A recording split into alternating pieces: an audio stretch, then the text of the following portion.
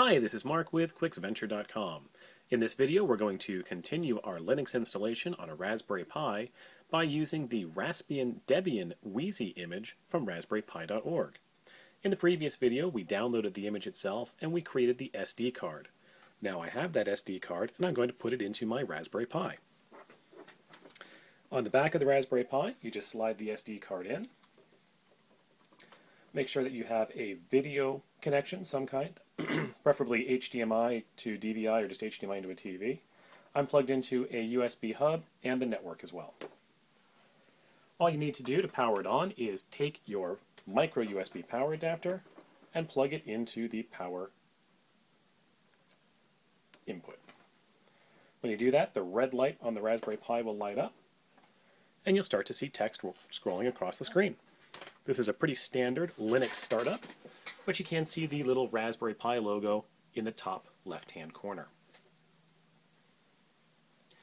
A couple of extra things happen on the very first boot, the most important of which is at the end of the boot, instead of going to a desktop or regular command prompt, it's going to go to a special Raspberry Pi configuration screen.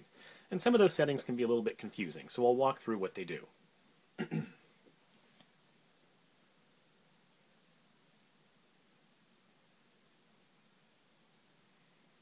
The Raspberry Pi itself doesn't actually have a hardware clock, it has a virtual clock, so it is going to the network to get all of its time settings. Okay, it may be a little bit tough to see, so I'm going to try and push in as tight as I can get here. But you have a few options on the screen. It's the Raspi-config application, and the first option is info, and it's information about the tool. You can probably skip that. The second option is expand root FS. So basically the image itself is about 2 gigs and I have an 8 gig card. So I'm going to select this option to have the Raspbian image repartition the card so that it uses the full size of the card. And that'll happen at the next boot. The overscan option is useful if you're using the composite video out, that is the yellow analog video out to an old TV. But since I have an HDMI connection, I have a digital connection and therefore don't need to worry about overscan. Configure the keyboard layout. This is important because the keyboard is set up by default to be Great Britain. It's taken a minute to recognize my selection there.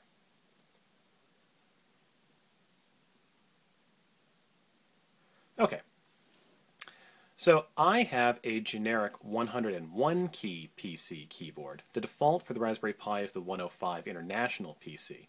And that may cause some problems because it's set up for some extra keys that my keyboard doesn't have, and it means I can't type things like a tilde or a quote without figuring out which key it's actually mapped to. So I'm going to select generic 101 key PC and hit enter.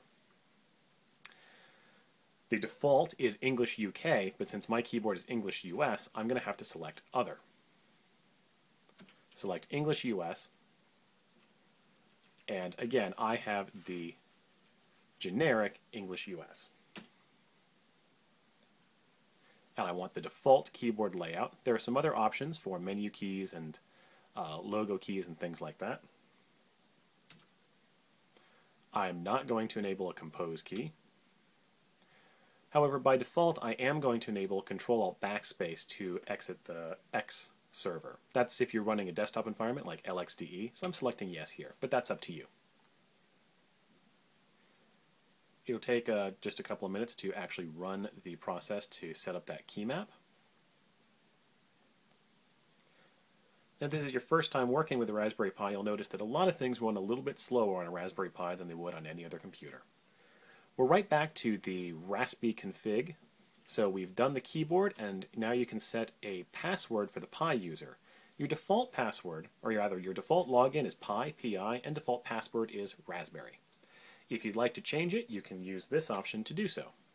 It's going to ask you to enter the password for the Pi user. I'm just going to add a new password, and it will ask me to confirm it. So I have now changed the password for the Pi user. Setting the locale. This is important because it sets the basic language to be used by applications. This is a little bit of a slow process on the Raspberry Pi, but it is a little bit important and it's a little bit confusing, so I'm going to walk through the whole thing. The first thing you're presented with is a whole bunch of locales, and they are a two-digit code underscore an uppercase two-digit code, and then something like ISO or UTF-8. It doesn't make a whole lot of sense if you're not really used to working with this.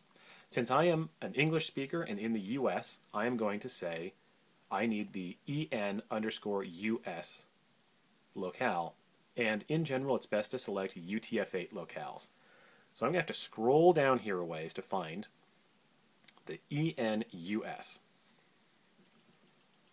Right now it's set up for ENGB, for English in Great Britain. I'm going to remove that by hitting the space bar and continue on down until I find ENUS and the UTF-8 option. Hit spacebar and then hit enter. So that has selected the ENUS UTF-8 locale. It's asking you which you'd like to be the default in a multi-user environment. The default is none right now, but I'm going to select the ENUS UTF-8 by hitting the down arrow and the enter key.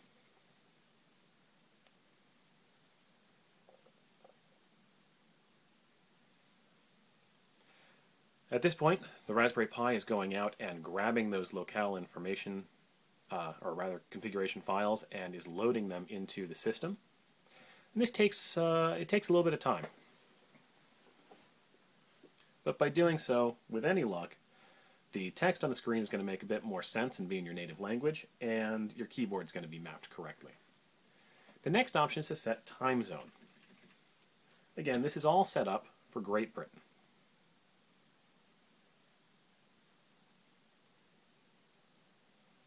So I need to select US, and I'm in the Eastern time zone. Set whatever is appropriate for your particular time zone. The memory split option is deciding how you want to split between video memory and system memory. The current is 192 megs for the system and 64 megs for the video. A lot of video intensive applications are going to prefer to be the 128, 128 or 192, 64, depending on the applications that you're going to run. I'm going to leave it at the default, which is 192 for ARM and 64 for video. Select it and hit enter. SSH. This is going to enable the SSH server, and I believe it's enabled by default, but I just like to enable it anyway, because SSH is probably how you're going to interface with your Raspberry Pi most often. You'll use a tool like PuTTY or any other secure shell terminal emulator. Just click Enable, and it shows you that it's enabled. Next, there is the boot behavior.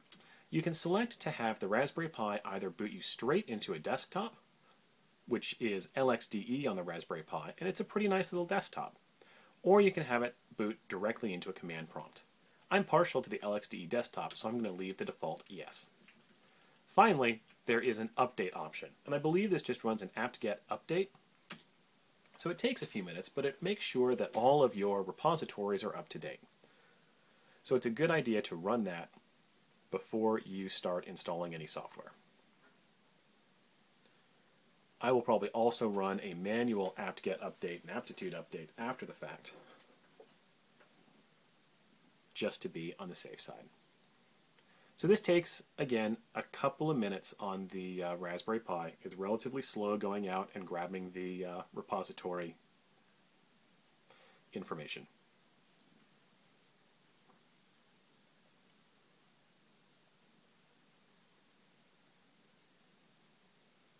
And I believe that the configuration tool is going to ask me to reboot after this run. So unfortunately, it's going to come right back up again on the second boot. But we'll walk through that process and we'll get all the way to a desktop. So it's reading the various packages and it's parsing out all the information about what packages are available. This is pretty standard Linux stuff.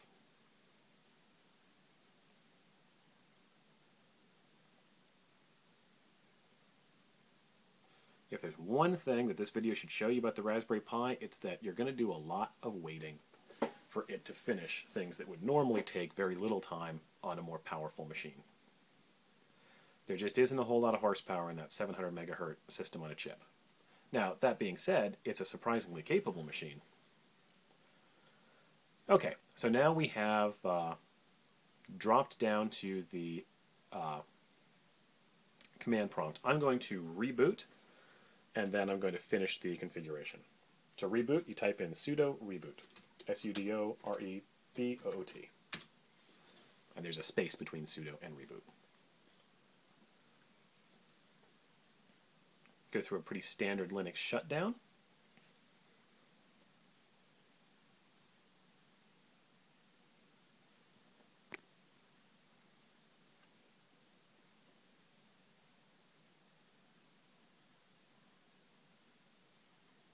And every time you start your Raspberry Pi, you'll get that iridescent rainbow picture in the center.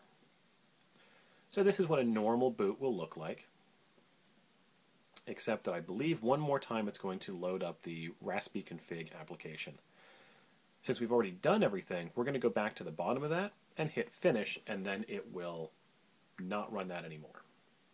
In fact, it will boot right to LXDE. So we're going to reboot one more time after this, show you the LXDE desktop, and then we're going to create another video of walking through the options when you're inside of LXDE.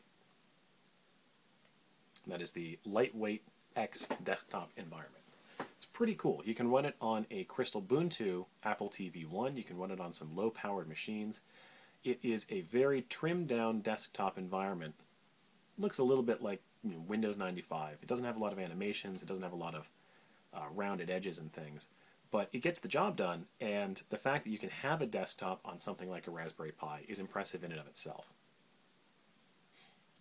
In fact, right now we are doing the online resize of the partition because we had selected that option in the previous configuration. So this is going to take just a couple of minutes.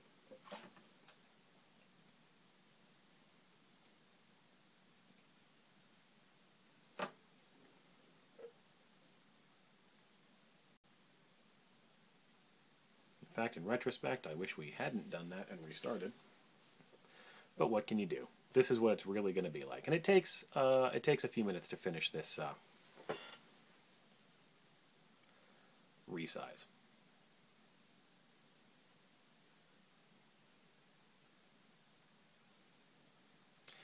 In fact, what I'm going to do now is I'm going to stop this video because this could take a few minutes and it'll be very boring. What's going to happen is that when this finishes, it will load back up the blue Raspi-config option. You've already configured everything at this point, so go all the way to the bottom and select Finish. That will dump you back to a command prompt, and you can either type StartX, S-T-A-R-T-X, and that will start the LXDE desktop, or you can just do a reboot, and then it will boot directly into LXDE on your next boot. So come back to quicksventure.com to see the next video in our series on the Raspberry Pi and the Raspbian installation. Thanks for watching.